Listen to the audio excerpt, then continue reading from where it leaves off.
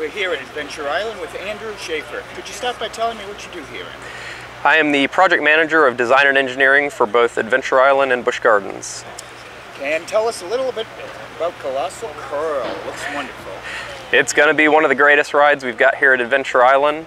It's 70 feet tall, 622 feet long, and has an amazing zero-G element on the wave wall.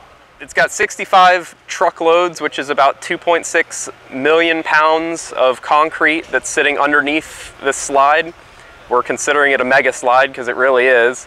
The slide elements, the tube sections, are about 9 feet tall in most sections.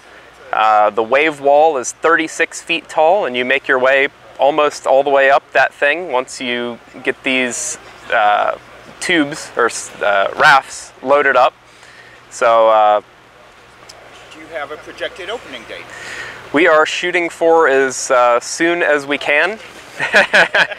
We're not ready to announce the date as of yet, but it more than likely will not open with the beginning of the season?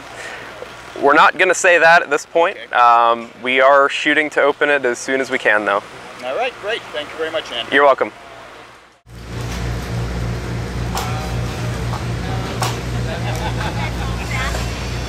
I think we're getting out pretty soon. I think we're wrapping up.